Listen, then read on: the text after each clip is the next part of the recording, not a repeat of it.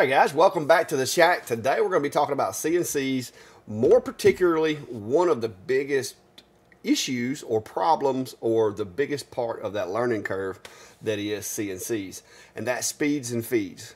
That is the biggest struggle that everybody that I've talked to has said as they move from, say, lasers over into CNC. That's the biggest part of the learning curve. And recently, if you haven't been following, I have started using Cadence Manufacturing's Genie Bit series, and this is a little holder that I made for them, and I've got them all numbered. And there's a reason I've got those numbered, is it helps in setting up jobs and executing jobs, because just because I'm running a job today, I may have designed that file 2 or 3 weeks ago. So having consistency as far as a numbering system for your bits is something that is really necessary to make sure you don't accidentally use the wrong bit. And if you do like I do and run different softwares, it's kind of one of those things that needs to be across all softwares. So you got to figure out what your numbering system is going to be and how to start using it.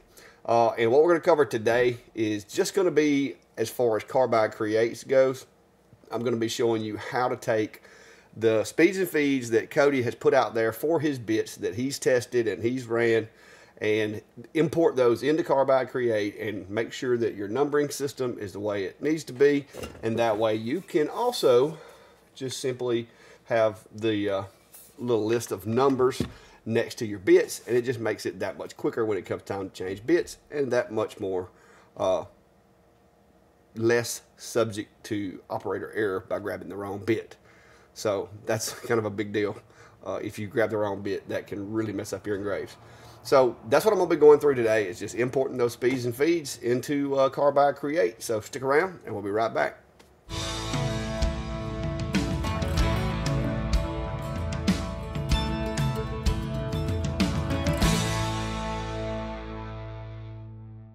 All right, guys, so the links and the pages that I'm going to today to get these things, I will be dropping those down in the description. You can just go down there and click that link. You can do it while you're watching the video if you want, simply by right-clicking it and hit open in a new tab. And that way we can kind of walk through it as you do the process as well. Hopefully this makes it easy for you guys. A couple of folks had messaged me wanting to know when Cody was going to release the speeds and feeds for Carbide Create as far as a tool database. And he had already done it. So I felt like maybe I would help Cody let everybody know that it already exists. It's already out there. So first thing we're going to do, guys, is we're going to go over to Cody's webpage, and I'm going to show you where to find the speeds and feeds. But I will be putting a link down below to carry you straight over there, so you can click that link. So let's get down to the screen and get started. So here we are. This is Cadence Manufacturing's website, and that is where the speeds and feeds and the tool databases are going to be. He's got a big tab right here. Just click Tool Database, Download. And he supports currently, he has Carvico, Vectric, as well as Carbide Create. All three of those are supported. And so I've already opened it one time, but all you got to do, guys, is click the Carbide Create logo. It's going to take you to this Google downloads page right here. And Cody did a really good job, and this is how I learned how to do it. I just simply followed his sheet. It's not difficult, to say the least, but just to show you how it works, I thought we would go ahead and just kind of walk you through the process. So I'm going to take this, and I'm just going to move that up to the other screen so you guys aren't staring at it.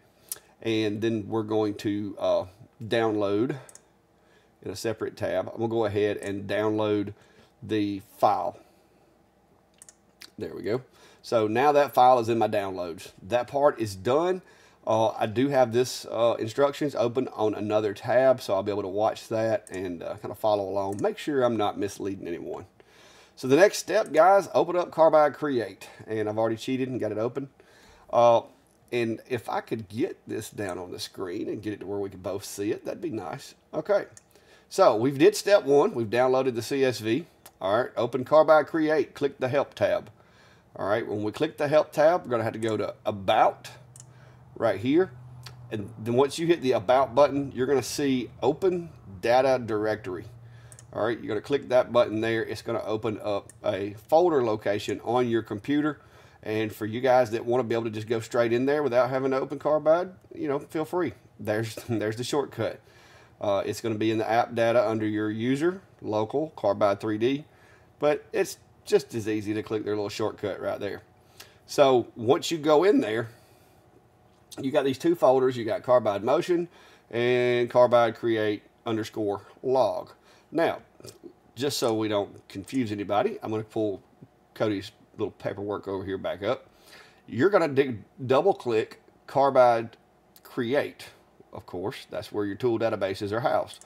So we're going to double click that. All right. The next step, of course, is click Tools, and that's going to be right here. So we're going to click Tools, and you'll see I've already imported the file into my machine, but let's pretend you haven't. You would simply go over to your downloads. Basically, if you've got your downloads here, then you've got the screen here where the collections and stuff will be. I'm going to rename this one to New Genie Collection because I've already went through the other one and made some adjustments on mine, so I don't want to completely delete the one that I've got in mind because I've made a few little tweaks, sped some of it up. So I'm going to drop that in there, and so now I should have two of them. I'm going to have the Genie Collection as well as the New Genie Collection. This is the one that we're doing during the video, so we'll just close that out. Everything over here, I'm going to close that. And now all we do have to do, it says, is restart Carbide Create, and they'll be accessible. So simply hit the X, close Carbide Create. Once it's closed, reopen it, and once it reopens, we should be able to go over here to show tool database. Click that, and you'll see here I have my original one. This is the one that I already had. I've been making some slight changes to some of the settings. And here's the one we just added.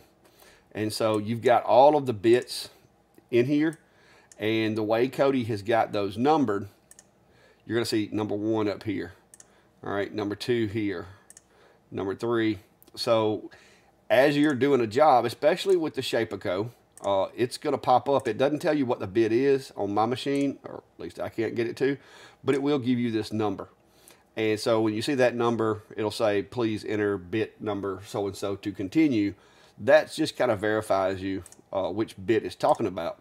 And so if you've got your bits cataloged by number, like I do, in your holder, then it makes it that much easier. Because to my knowledge, and I have looked all over these bits, he has the part number on there, has the name, has the settings, but the actual number, as far as the tool number here, is not on the exterior of the packaging. So that would be something you would want to consider. Maybe put a Sharpie mark on them, or I don't know, laser engrave them, print you out some labels and put little small labels on them. But anyway, I decided to just use my holder and have it numbered. So same note, if something happens that you want to, let's say you have a tool database that you no longer need or you no longer use, and this will work for any tool database that's created in a CSV file format. There may or may not be all the appropriate fields, but you know, other tool manufacturers also distribute these. So just because I'm using Cody's and I'm using Carbide Create to do that, then it's not to say that this wouldn't work with other brands such as IDC or any of the other manufacturers. I'm gonna go in here now and I'm going to delete this new one that we just put in here.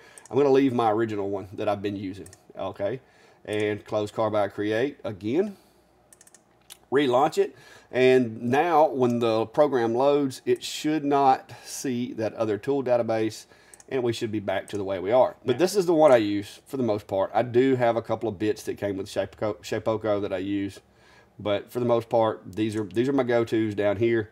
And like I said, I've got 3 more coming. I've got the 1/4 inch Big B coming, and I'm gonna be using that on some projects as well. But anyway, let's get back out of the computer, guys.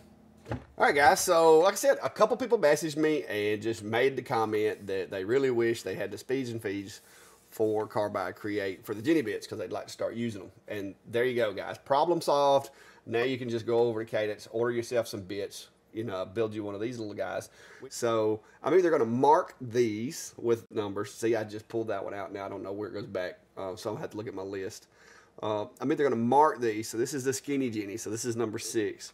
I'm either going to mark the holders here with some labels, or put one on the board over there. One of the two. But something's got to give, because I am going to end up putting the wrong bit in the wrong hole if I'm not careful. So, but there you go, guys. I hope that helps for you guys that was wanting to be able to use the Jenny bits with your Shapeoko, whether it's a 4, whether it's a 3, a XXL, Shapeoko 5, it doesn't matter. Cody's got you covered. He's got the speeds and feeds. Like I said, use those, especially the first time or two that you use those settings. I would not like push the button and walk away. I would make sure that those settings work well for your machine. You may need to speed up, you may need to slow down. The rest of the settings, you'll probably see that those work great. That's the only thing, is sometimes the speeds and feeds, because they are a little conservative and they are built to work with the 4s and the Shapeoko 3s and the XXLs and all that, sometimes they seem a little slow for the 5. So I have to bump them up a little bit. Generally speaking, probably about 30% over what Cody has listed, and it seems I get a really smooth cut, not a lot of singing. It just sounds, you know how it is. It just sounds like it's cutting smoother, and it's not just going too slow. So probably could go faster than that, but nobody is that big of a hurry here. I just want to get the jobs done. I don't want to be breaking a lot of bits, and I don't want to be trashing projects because I'm going too fast. So hope this helps, guys, and be sure to check the links down below. You can pick up some of Cody's bits, as well as download the tool database. Like I said, whether you're using Carbide Create, VCarve, or Carvico, he's got you covered. Tool databases are on his website, free to download. So go get them and have fun, guys. And until next time, be safe and have a good day.